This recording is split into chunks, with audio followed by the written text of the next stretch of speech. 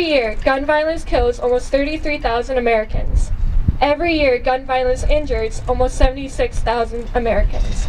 Over 17,000 children and teens are shot. Every year, more than 455,000 people are victims of gun crime. We are the future. Sending your thoughts will solve nothing. The only thing you're helping is your own conscience, by convincing yourself that you are making a difference. This requires action. We have had enough. I dream of a world where schools are safe, and no child worries about their life being threatened. Our society is broken. We must protect what is left. Before further damage is done, we must make a change. We must be heard, and this requires more than just simply your word. Please hear our voices as we rise up together as one. We are the future, and our lives are worth protecting.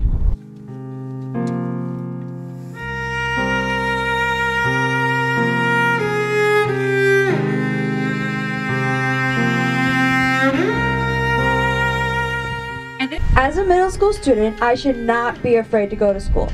I should not be afraid that there will be a shooter that comes to my school. There should never be a thought that crosses my mind as a student or a staff that we should have to be trained to defend ourselves from a shooter.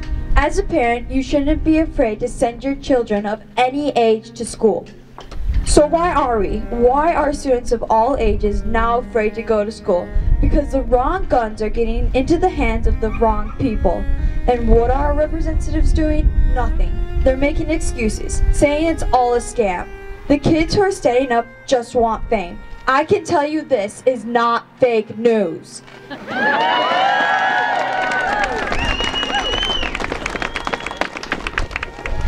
This is why me and every other student should be talking to our parents and telling them we need to stop this. Our representatives need to put a stop to all of this. One more thing to all the students, we cannot accept this. If you're ignored because your statements aren't as valuable because you're a kid, don't stop. Keep fighting and stay strong.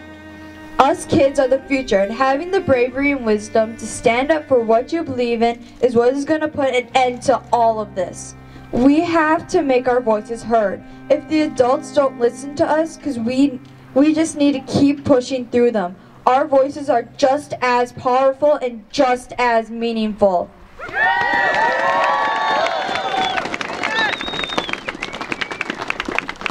We need to step up and not back down. Anything you can do to help. Writing to the Congress and talking to your parents. And lastly, don't let yourself or others accept the fact that gun violence is now our normal. Yeah.